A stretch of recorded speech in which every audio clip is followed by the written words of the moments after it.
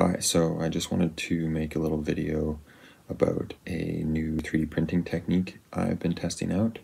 I'm using some of this, what I think is parchment paper, to create a split in half of my print. I'm printing with some flexible filament. I believe it's called Flex Fill.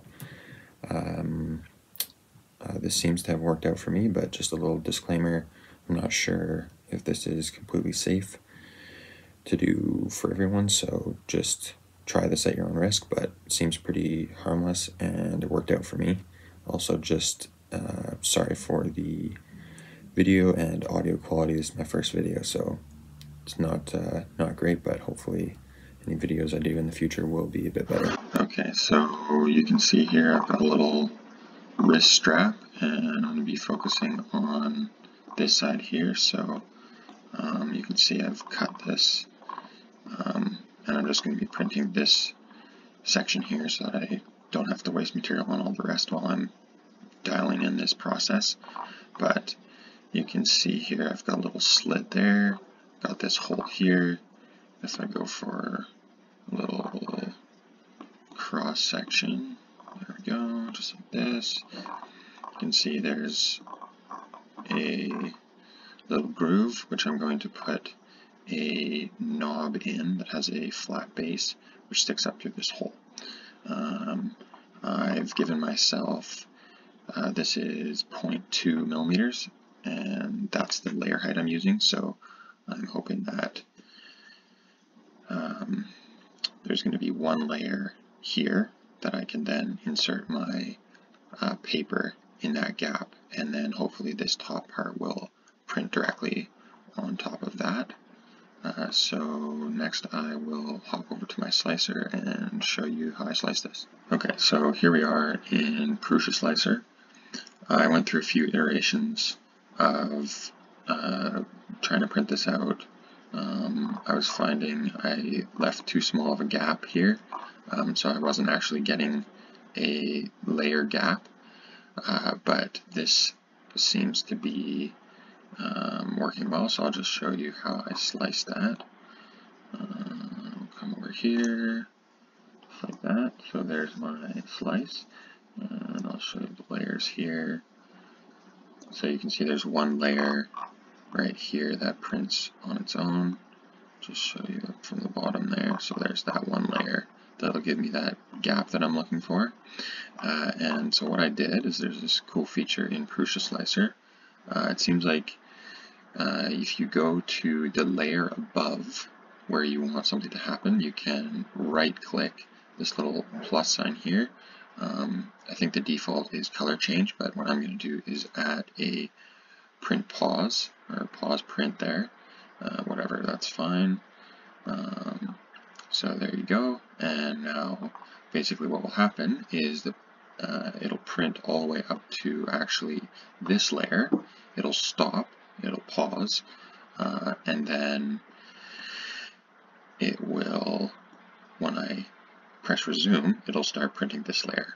And so what I've done is printed up to here. I've put some parchment paper across there, and then resumed and have it start printing on top, just like that.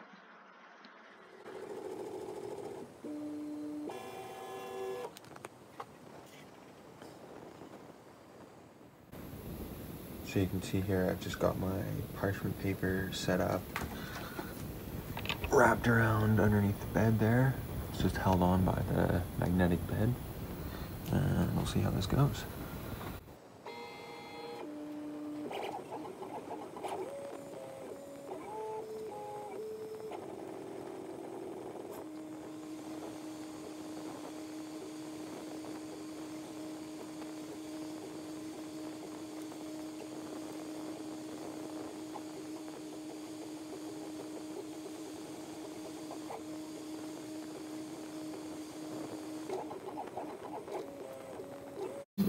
So we've clearly failed here, but I'm going to let it run and see what happens.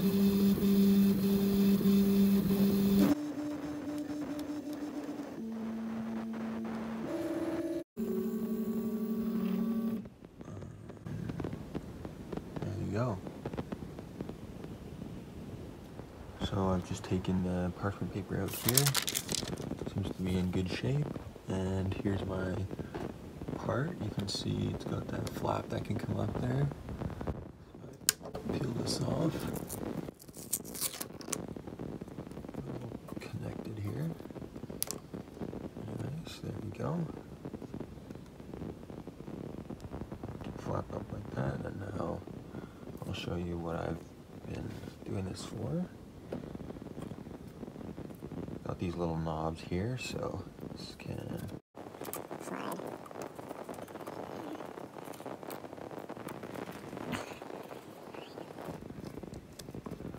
Tough with one hand here, but get the picture.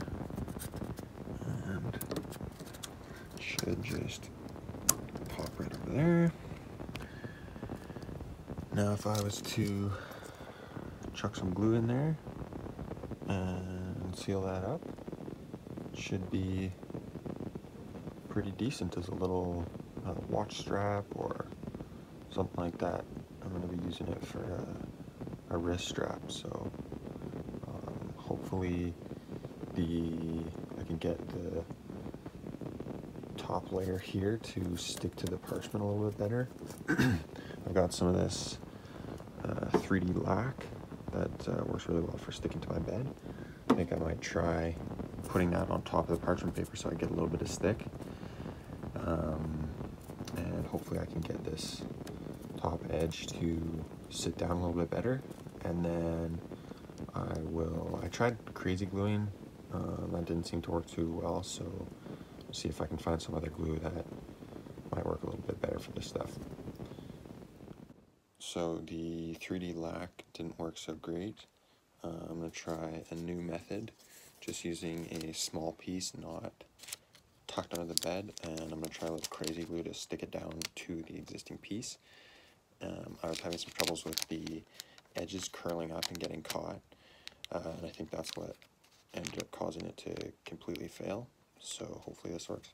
So I've actually decided glue stick might work better here, so I've got this glue stick on both sides, and it seems to be a little bit heavier. Hopefully that'll stick down really nice. So there you can see I've got my glue sticked paper stuck down to the part and the bed a little bit. Hopefully my next layer will stick onto there. Alright, so here's my part. It completed, and I just picked it off. You can see there's a bit of glue residue there. That's glue stick. I tried a couple different things, and what ended up working was my 3D lac. Oh, jeez. Okay, my 3D lac here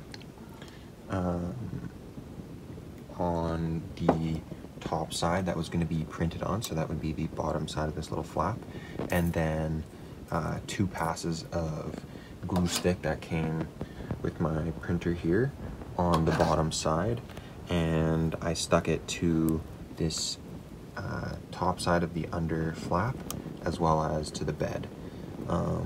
And I was watching it as it printed, and it seemed to print pretty well flawlessly. You can see it's a bit of a weird surface, but all the edges connected and everything, so I'm pretty happy with that. Now let's try adding in our little peg here. Boom.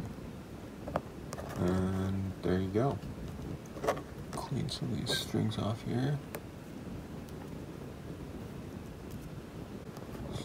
Alright, so I'm just taking my soldering iron here and melted those edges closed. And there you go, it's all sealed up. And hopefully that'll stay. I'm just gonna trim off the edges, and you can see there's a little bit of extra stuff there, so I'm gonna try and clean that up. And yeah, I'm pretty happy with that.